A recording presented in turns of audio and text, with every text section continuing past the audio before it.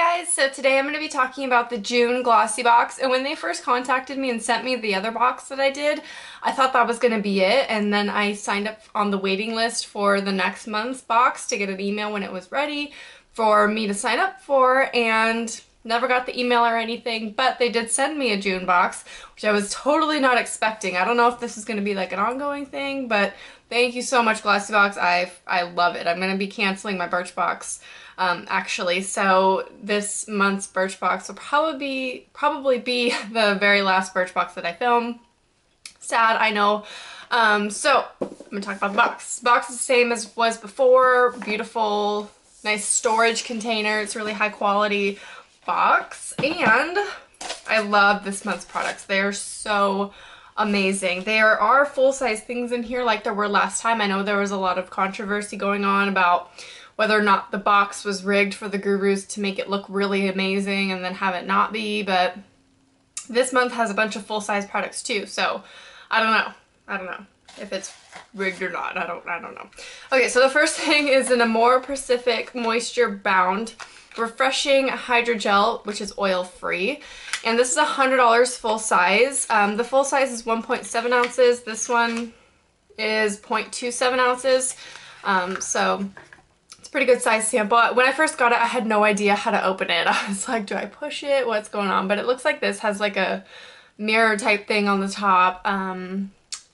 The oil-free hydrating. There is a typo on this product. Look at, I don't know if you guys can see that. There's a typo. It says hydrating, but the G, it goes IGN. Maybe it's just me and my English thing, but typos really bother me. Maybe it's supposed to be spelled like that for this thing. Nope, it's made in New York. No, made in Korea, manufactured in New York. I don't know. But you actually twist off this little lid thing. It looks like this. It smells like Old Lady. I don't know. I didn't like the smell. I used it last night, actually. But I will say, for the product, it's amazing. It made my skin, like, perfect. Not, like, perfect, but hydration wise it was perfect. Great for summer. I have really dry skin. Really hydrating, non-greasy. After about 10 minutes when I touched my face, it was just so soft and moisturized and hydrated, but it wasn't oily or greasy or had leftover moisturizer. It all sunk in really nicely, so that is a good product. Probably wouldn't pay $100 for it. I don't like the smell, and it is fragranced, so I don't know why they would pick that one. I'm just reading the back. It's cool. I like it, but it's really expensive for the full size. The next interesting thing was a toothpaste, and I thought this was so cool. It's like old-fashioned almost. It's Marvis Whitening Mint. This is $7.50 full size. This is full size, by the way. Is it? Yeah, full size little tube of toothpaste. I love how it looks. It's just like, it looks really old-fashioned. It's super minty. I was going to use it last night, but I ended up not because it was in my box and I'm just lazy. So I didn't use it last night, but I'll probably use it tonight. And I like it. It smells really, really minty.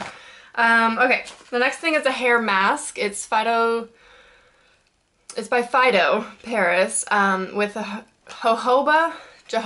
I don't know how you pronounce that. Someone will correct me, I'm sure. Intense hydrating mask. Adds suppleness. This is full size too, I believe. 1.7 ounces. Nope. Oh, I just dropped it. This is a sample size, but it's a pretty big sample for being, you know, like this. It's like an aluminum type packaging. It smells like bleach. It's like cleanser or something. I don't know. It smells kind of like cleanser, but it's cool. It is $38 for 6.7 ounces, and this right here is 1.7. So you get 5 more ounces for $38. I don't know. I haven't tried it. We'll see how I like it. The next thing is what I'm wearing on my lips. I was super, super excited about this product. I'm normally not a lip person, but this is amazing. Every lip product I've gotten from Glossybox I can wear, for 1. And 2, it looks good. And 3, it's amazing. Like, the product is amazing. This is a Burberry lip mist. It's called Natural Sheer Lipstick in number 202 Copper. And when I read it, I was like, oh my god, copper, it's gonna be dark.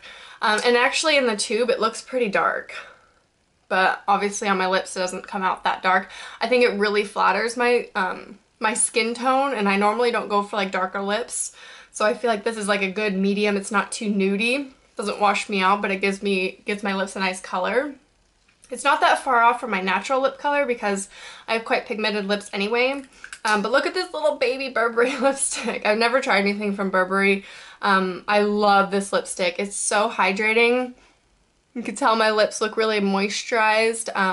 It's not that long lasting because it's like a sheer lip mist. I like how it's called lip mist. I think that's cool, but it doesn't last that long. But I honestly drink and eat and I don't really care about my lips. I don't wear lip products anyway, so I don't really care if it doesn't last that long. It's $38. No, $30 full size. But I love this little baby. It's gonna last me a while too, depending how much I use it. They sent a little makeup brush. It says Glossybox on it. It's not the highest quality brush, I'm not gonna lie. It feels like what you would get in like a kit, like an elf kit or something. I mean, I can use it, but it's not the highest quality. It's just like really like, I don't know, flimsy. Not the best, but still cool and thoughtful. The last thing is a full-size Zoya nail polish. This is in Kimber. And this reminds me of like the Girl on Fire type thing. It's like a reddish coral pink with gold flecks in it, and it's really, really pretty. I probably wouldn't wear this on my fingers just because I go for darker colors on my fingers typically, but I could totally wear this on my toes in the summer, and I think it's really, really pretty. I'm normally a dark polish girl, but I do really like this. It's really nice. I haven't really tried Zoya before. I've gotten Zoya in like Birchboxes and things, but never really tested it out because I've never really loved the colors. But this is really nice, and I like the hot pink like with gold in it. I think it's really pretty and unique. I don't have anything like it, I can tell you that much. So that's all that came in the Glossybox this month. I think it's really exciting. Super amped about the Burberry lipstick. I love it. Let me know what you guys think about it on my lips. I think it looks really nice, but let me know what you guys think.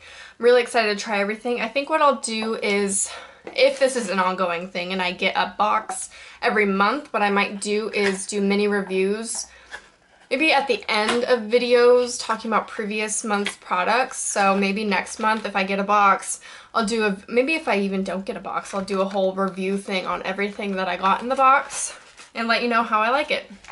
Like the toothpaste and stuff. Because who doesn't need toothpaste? Everybody needs toothpaste. So I could do like mini reviews for everything in a video. If I do get another box maybe at the end of the video, so if you just want to know what I got, you can watch the first half and then not watch the second if you don't care about the reviews. I don't know, let me know what you guys want me to do with that. If you want reviews, don't want reviews, let me know down below. So that's it. Let me know if you like these Glossybox videos. I love Glossybox. I definitely recommend it. Their website will be linked down below. And check it out. I think there's still a waiting list for it for the US because they don't have like a ton of boxes or anything, but yeah, that's about it. I hope you enjoyed this video and I'll see you later. Bye.